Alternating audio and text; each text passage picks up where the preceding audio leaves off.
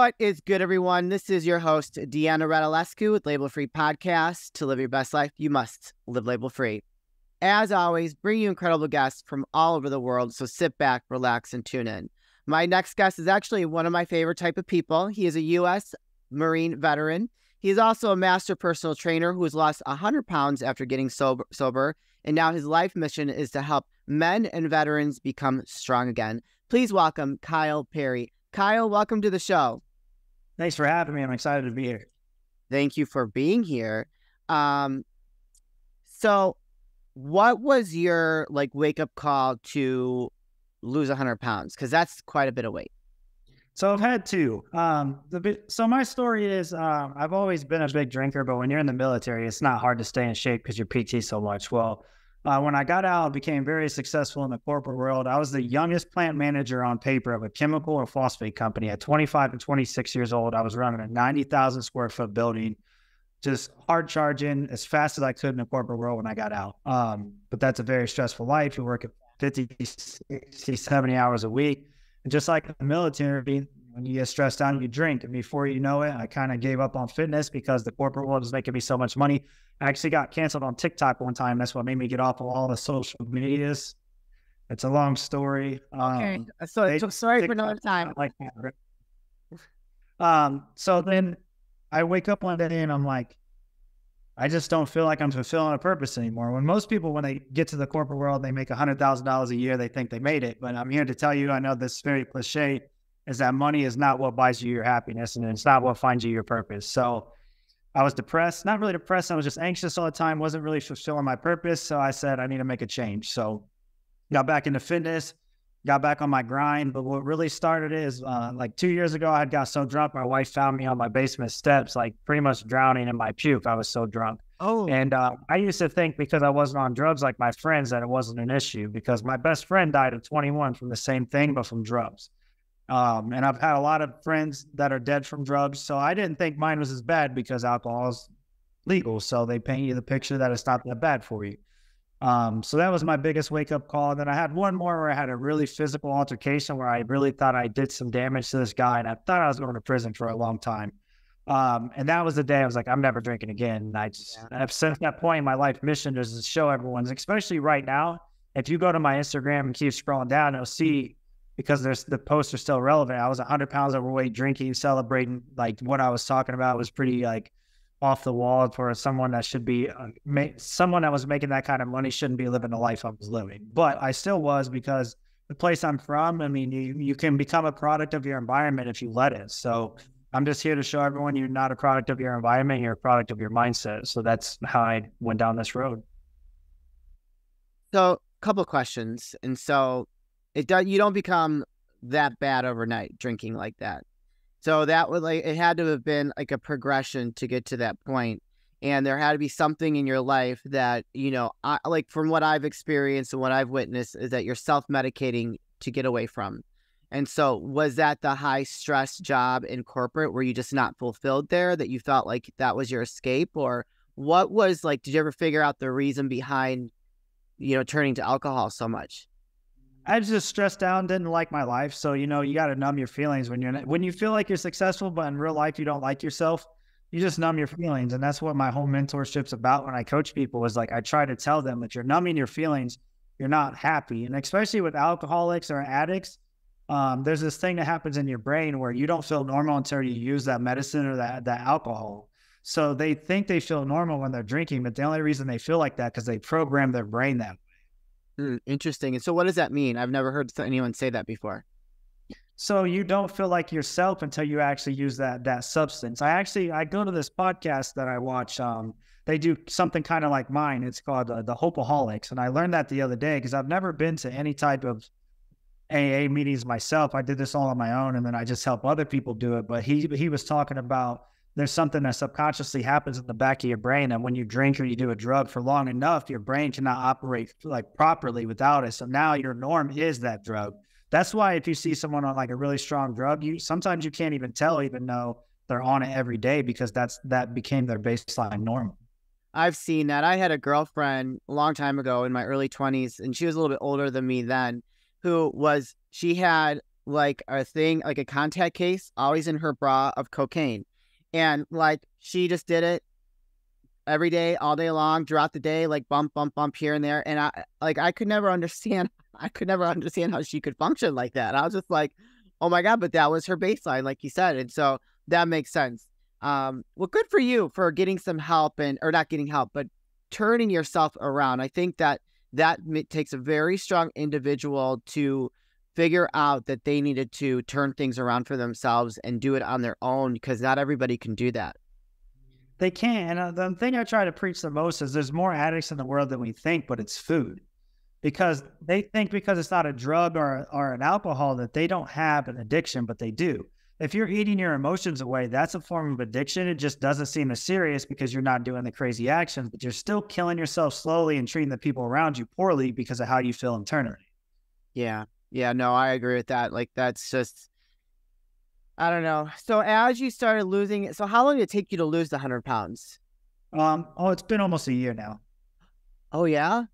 So I started it a year and a half ago, but I took it very serious within a year. It's been a whole year. So wow, congratulations. How do you feel today?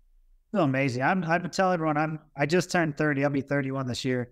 And I feel better than when I was 20. It's a lot of it has to do obviously with not drinking, because I've been drinking since I was like 17. But is the mental clarity you have from taking your life serious is on a whole nother level. And like I've been getting my mission out there for a while, and I had dinner with like Andy Frisella, Birdman. I've met DJ off of the MFCO podcast. I've done a lot of cool things in the last couple of months just because I've been getting my mission out there. And like I had a mentor, his name's Wes Watson. He's really big on Instagram. Yeah. He's introduced me to some really big people in the last couple of months that I never even thought possible. I love Andy Frisella. I love his no bullshit, no holes barred way of like coming at life, you know? And I listen to his podcast and I think it's just amazing. So how was it to meet him? It was like the most surreal feeling ever.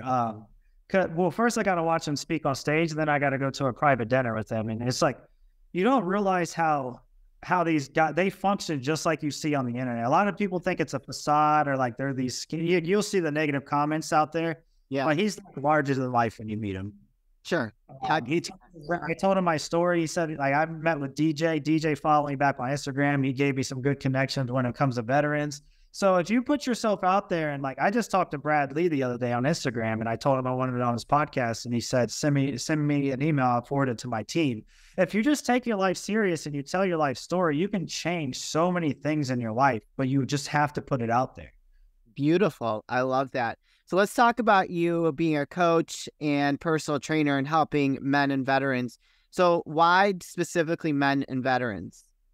So I will coach anyone, and my wife's a fitness coach. So if women like my aggressiveness, they can come to me also. But I just know my aggressiveness speaks volume to men and veterans.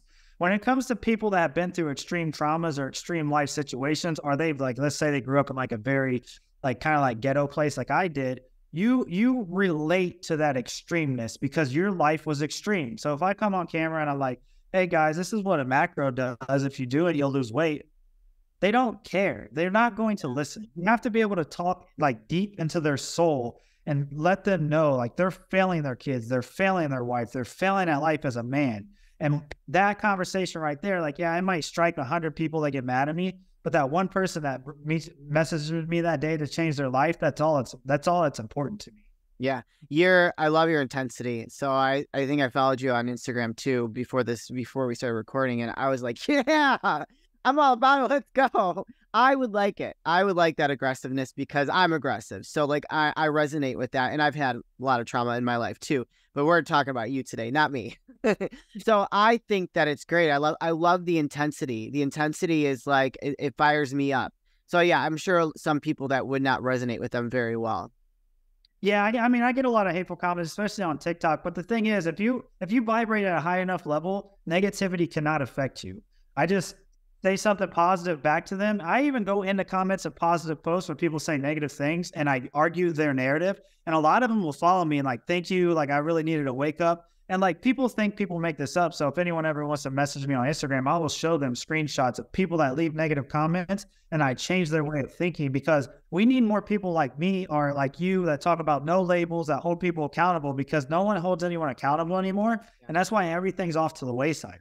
Oh gosh, it's ridiculous. I mean, I don't recognize the world that we live in from what I was like growing up, or even like 10 years ago. It's just so bizarre. And I think, obviously, I mean, I think we can both agree that COVID had a big part in that. And I feel like that was part of their propaganda, though. They did all that. There's Teddy wants to come into the picture. I think they did all that, and it was very calculated, the way they caused, you can't speak, so much division between people. And so, yeah, no, we're on the same page there. Do you have, besides yourself, a success story of someone you've worked with that maybe was in a really bad spot and you helped turn their life around, not only physically, but mentally as well? Yeah, I actually have a bunch of extreme success stories. Normally, if someone reaches out to me and they kind of like are on the fence about signing up, I'll kind of bring that out. So my biggest success story I have, and I give this guy a shout out all the time. He actually ended up becoming one of my best friends. He was one of my very first clients. And now me and his wife and his kids, we're all really close. And his name's Anthony Davis. He owns AID Remodeling. If anybody in Ohio needs their house remodeled or anything like that. He started off as a normal worker when he came to me, and he was overweight. He was drinking. He was like not treating his family correctly. He was that same person I was, like, hey, baby, not tonight. I'm tired. Like, and that voice still was in my head that I told my kids that, because everyone will get up early for work, but they won't get up early for their kids. And I took him from, his wife always says, I took him from a homeless man to an underwear model. He's extremely peeled now. And not only did he leave his job of just doing normal construction, he opened up his own business. And I have screenshots of me making him $140,000 since he left my program through his construction business. Wow. So you said that if someone is hesitant to open up to you, you can kind of get them there. So how do you go about doing that, especially as a man to another man? Because I think that, like, especially men more than women have barriers. Like, I got to be a man, like, I'm not going to talk about it.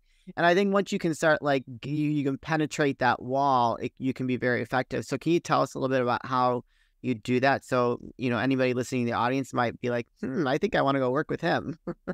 Starts with stuff like this, me getting on camera and telling my vulnerableness and my weakness and showing people that I struggled just like them, and that I know if anyone watches my content, like I tell people like, hey, stop being fat. Hey, stop doing this, stop doing that. And then I say, I can say that to you because that was me. I'm you. And I wake up you every day, but I beat that voice every morning. Every morning, I don't want to work out. I don't want to do the things I do. I want to go back to my vices. And I just tell myself, if I slip, the people underneath me fall.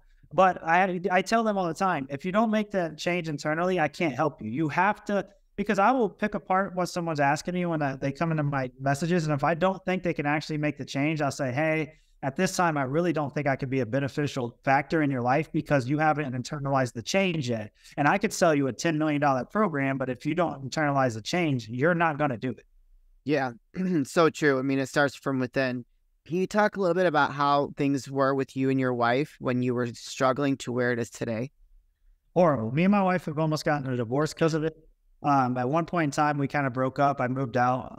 And then I messaged her. I said, hey, I want to talk. And I came in, sat down. I said, I think we should take life as serious as possible. And I think we should fix this because I don't want to be with anyone else. Like, she's always been my best friend. But it's weird. We finally make it like, this is when we were both making good money, but I was drinking a lot. You kind of give up on each other because you don't need to struggle with each other anymore. Yeah. So you don't, it's weird because you think when you get to that point, it'll be easier, but it almost gets harder because you don't need to rely on each other for the struggle.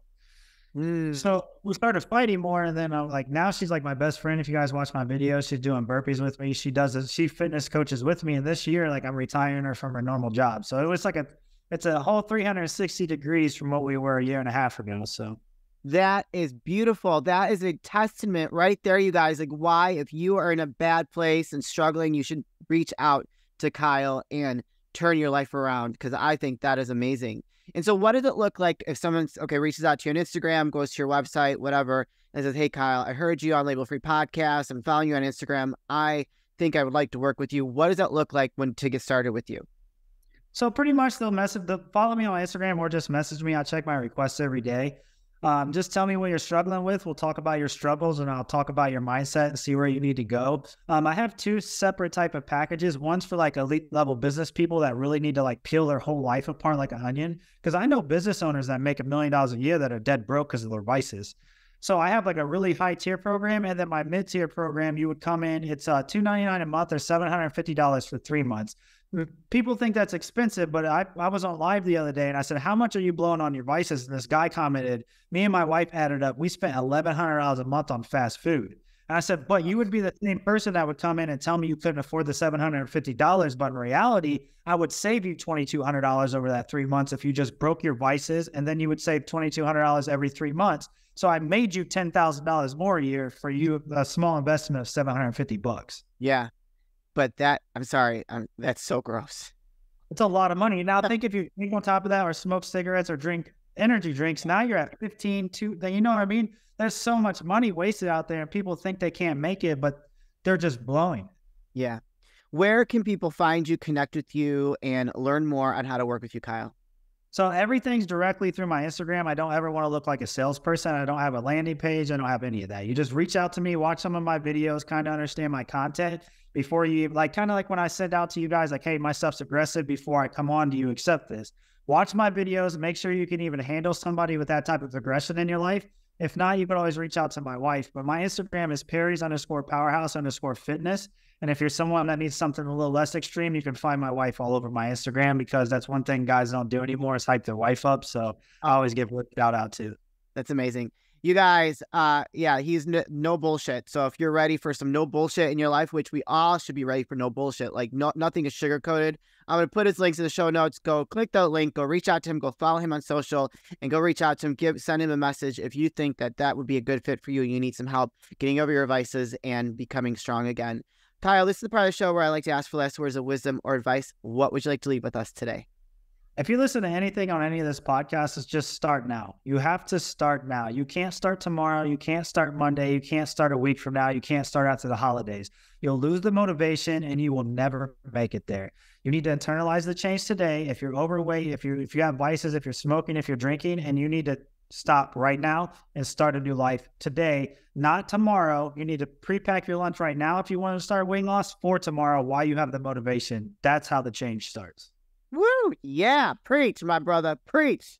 All right, Kyle, thank you so much for sharing your story. Thank you for what you're doing and making an impact to those that need it from you. And I love it. I'm here for it. I'm like your cheerleader in the background over here, like, yeah, Kyle, whip their ass in the shape. Well, thank you so much for being such a dynamic guest. We appreciate you. Thank you so much for having me. You're welcome. You guys, this is your host, Deanna Radulescu with Label Free Podcast. To live your best life, you must live label free. As always, don't forget to subscribe, follow, rate, review, comment, share, all those good things. And I'll be back soon with more dynamic guests.